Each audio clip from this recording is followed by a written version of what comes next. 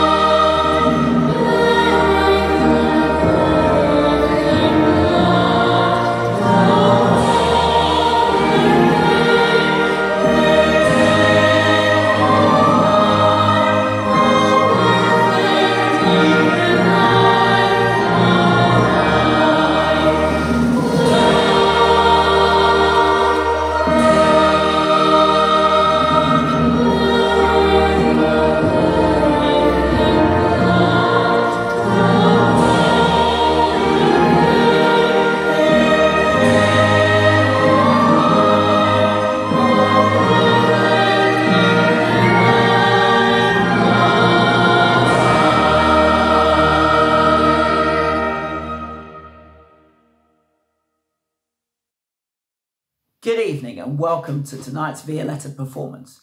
Now, usually you get about 15 minutes of us, but tonight you'll have to do with just 3. But in those 3 minutes, a tremendous amount of work and tremendous amount of learning has been put into those 3 minutes. And firstly, I'd like to thank a few people for that. First and foremost, I'd like to thank the sixth formers who did a lot of coaching and work with the Violetta students on this, preparing them to be able to do a video with a click track. They did some online sectionals and some individual coaching. So thank you to Jamie, Akka, Faye, Lucy, Elena, Joe, Cubby and Alina for that. Secondly, I'd like to thank Mr. Redmond, who initially said that he would do the mixing of the video and audio for this performance. And then, like all great leaders, he found someone else to do it for him. So thank you so much to Sophie Stevenson and Oliver Scott, who did the mixing of the video and audio for tonight. And lastly, I'd like to thank Gemma Ashcroft, who found the arrangement of this piece that we're going to play tonight.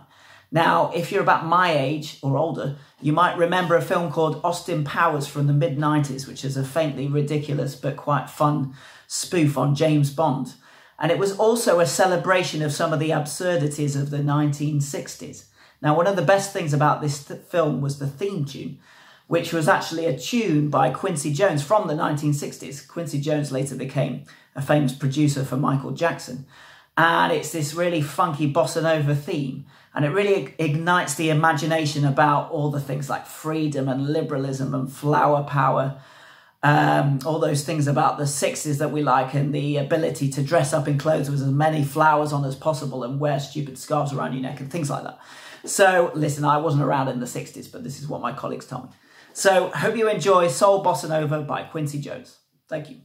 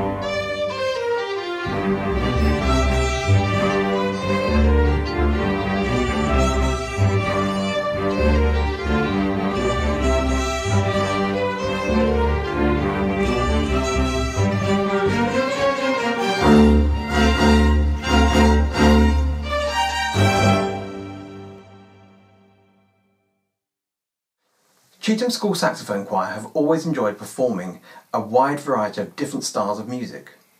The piece that they are going to play today aims to capture the energy of many of these styles, including a Celtic reel, country and western, some modern jazz, and a bit of hip-hop.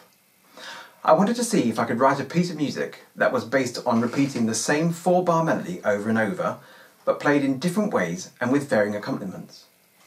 The piece can either be played on its own or with a backing track. And for today's performance, the students have all recorded their parts remotely, which you will now hear brought together for the first time.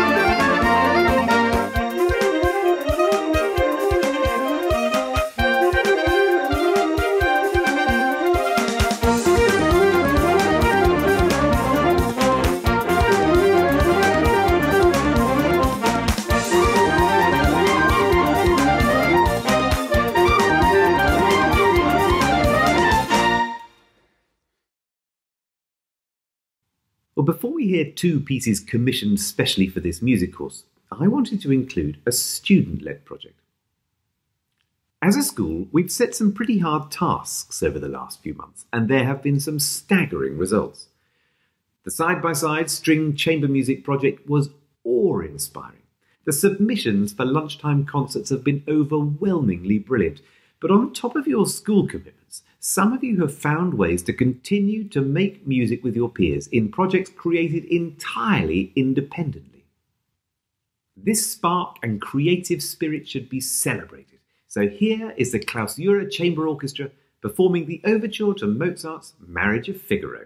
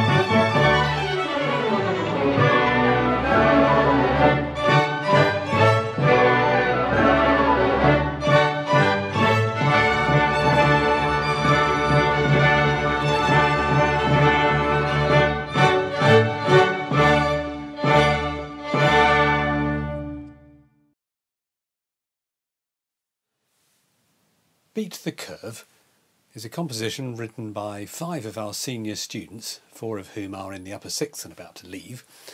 And it was written really to kind of give everybody a chance to compose something that would, A, use all these other friends of theirs who are locked up in their houses, as well as express some sort of optimism at what was really rather a difficult time back in March when we first had this idea.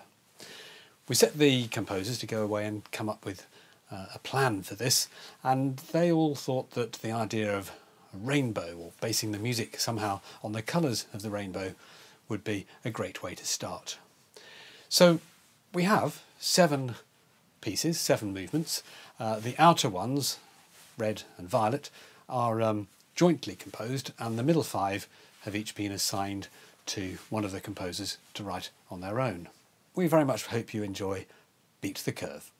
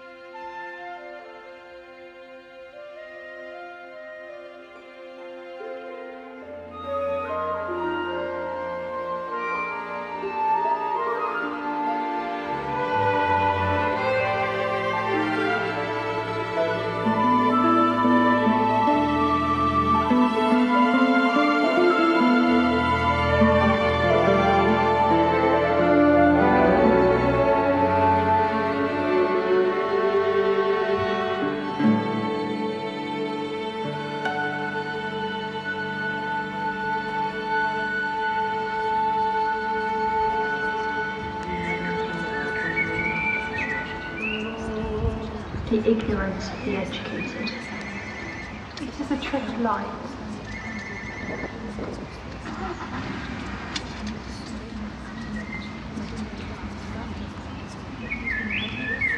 The indigo bunting sitting now upon the highest branch. The indigo blue that you love so much is not blue at all. Where your eyes translate bending words of sun. To assume to know so much is after all to know nothing at all.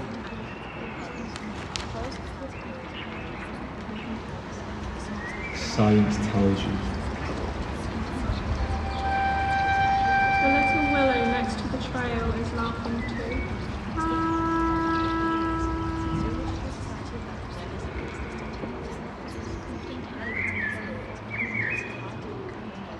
Sometimes you cannot help but laugh.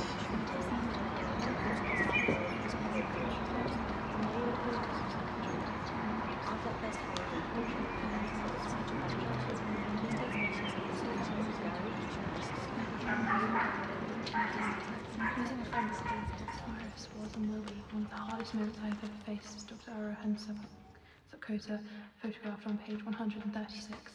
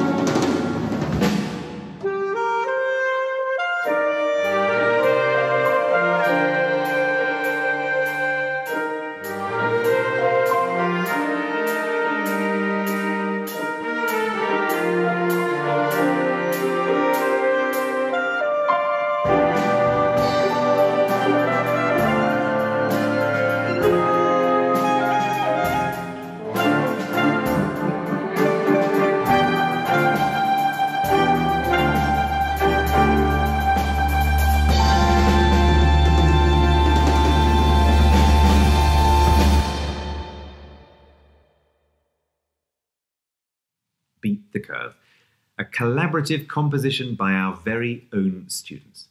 Thanks to each and every one of you who helped to make that piece possible. So we come to the final work on our programme tonight. When we realised that school wasn't going to be able to come together for the end of term, I started to wonder about the sort of piece that we could record. Remote recording and layering seems to lend itself particularly well to more contemporary repertoire, but the problem then was that with everyone working from home, publishers were unable to send out parts and scores. So I turned to a composer who I've known for many, many years, Anthony Whedon. I first played his music when I was around 17, studying at the Junior Academy. Anthony had already left, but we played a fanfare he'd written, which I remembered as being like a magnificent blend of Shostakovich, Mahler and Strauss. It was also unbelievably high. Well, since then, he's gone on to become a hugely successful composer, orchestrator and conductor, and he very kindly agreed to write us a piece that would work to be recorded in this remote way, be challenging, be fun to play, and form the grand finale of our music course. I am extremely grateful to Anthony for taking on this commission, which he turned around at a speed that many would consider impossible. But before we hear it, though, one final thank you. No one could ever have foreseen this year panning out the way it has. You have all coped admirably with the challenges that have been thrown your way. Every one of us at school is enormously proud of you. Thank you for all that you have done and continue to do. Have a wonderful, restful summer. For those who are leaving, good luck. Have fun and enjoy every moment. And for those of you who are returning next term, we cannot wait to welcome you back to Chet's. This is Anthony Whedon's Suite for Chetham's.